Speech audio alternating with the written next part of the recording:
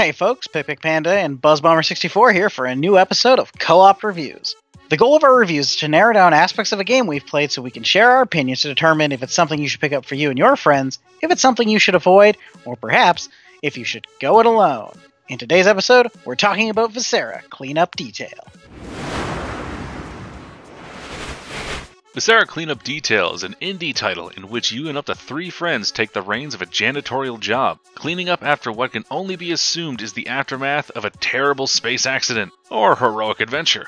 You're armed with nothing but rubber gloves and a mop at first, and must traverse the small area you are given to return it to its former pre-alien attack glory. This takes the form of cleaning up blood, goo, trash, and of course a variety of disembodied limbs. Once you believe you've done a satisfactory job, you clock out and see how the company feels you have done, and are scored as such. Viscera offers cooperative play for up to 4 players in 2 different ways. The first is online, working from a local host and invite system. The game simply uses Steam's friend list and invite system, so pairing up to get dirty is quick and easy. Secondly, it offers split-screen local multiplayer if instead you wish to experience a hard day's work with your friends around you. Viscera Cleanup Detail has the benefit that its gameplay is both the same single player as it is in co-op. You do all the same tasks and are expected to carry out each mission the same way, regardless of 1 or 4 players involved. However, in single player, the isolation factor kicks in. There's no one around, no NPCs to talk to or AI partner. As such, we find the single player is played more methodically and can be a very good game for those that love that sort of get a task, do a task style of game. In co-op, there's a bit more levity to the situation, and that mostly comes from the game's engine, which causes a lot of things to go wrong, which can be very funny or extremely frustrating. You definitely get the job done faster as more hands cover more ground, but if too many people are sharing the same task in the same area, the fumbling of buckets and viscera may cause you to work slower. There is certainly a level of strategy involved when playing cooperatively that wasn't really expected at first glance.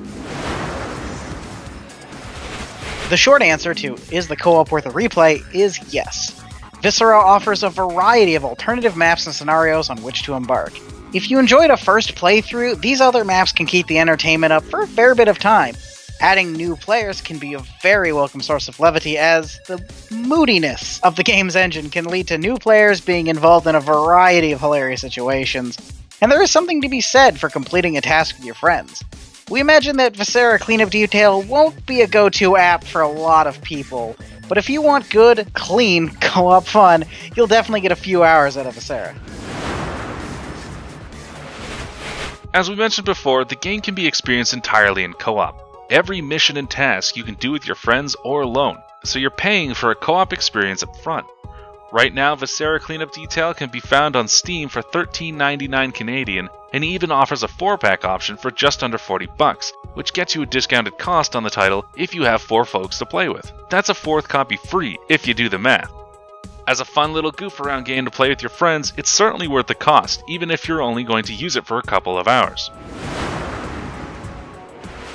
Viscera is buggy. There's no real way around that. The physics in the game, while often very funny, regularly glitch out in terms of clipping issues, physics, and weight.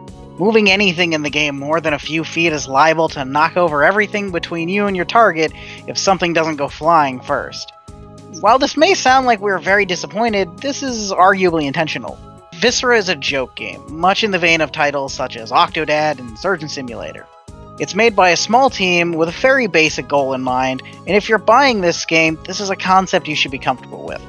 Graphically, the game is alright. The lighting is quite good and suits the feel of the game, being very bright and open, or very dark and foreboding. Since the game focuses on environments as its main concept, the texturing and object design are very nice. Nothing ever seems out of place, and it definitely sells the story of what may have gone on before you got there. While we would like to see some physics improvements, just to quality of life, overall, Viscera sets out to be hilarious and creepy, and it succeeds at this. It's very easy to join up with friends, and runs nicely on most modern PCs and consoles. The game is in no way complex. The entire concept is to clean a room. That's not to say it's boring, but it does mean that just about anyone can pick this up and enjoy it with anyone else. The controls are simplistic first-person shooter controls, and overall are very easy to figure out. Due to the nature of the game, what with its gory atmosphere, there is a little bit of parental guidance advisory attached. But we don't necessarily feel it's anything too horrifying or damaging. It's certainly a game most suitable for teens and older. The blood and gore are mainly played for comic effect, so younger audiences may enjoy it at their parents' discretion. Here at Co-op-Tin, we don't like to stamp things with out of 10s or an arbitrary amount of stars. Instead, we rate games based on our focus, so we're going to tell you if you should co-opt in, co-opt out, go it alone. Viscera was a lot of fun to play, even if there were some rage-inducing moments to be had. It is a game that, while we believe gamers who want a more calm, laid-back experience can enjoy, it is best experienced with as many friends as you can convince to play it.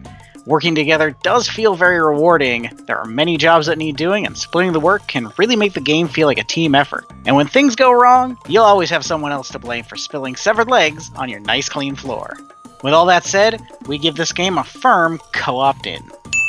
While we do believe the game is replayable, we don't think it will be something you'll sit down and play for more than a couple of hours at a time. There are a slew of maps and scenarios to play through, though the base goal is usually the same. The icing on the cake with this game is idly chatting about what could possibly have happened to the place you're cleaning up, which can lead to some creative ideas from you and your friends. Working together to complete tasks is enjoyable and generally opens up to some funny moments, even when you're trying really hard to just do your job. It's frustrating, but we like it. That's all for this review, guys. We hope you enjoyed our look at Viscera Cleanup Detail and found it informative. If you'd like to see how we came up with our opinions, take a look at the playthrough we've done. Don't forget to like or dislike this video, as it does help us to improve. We appreciate any comments you leave us, as well as those subscriptions, as they mean a lot. Thanks again, everyone, and we'll see you on the next Co-opt In.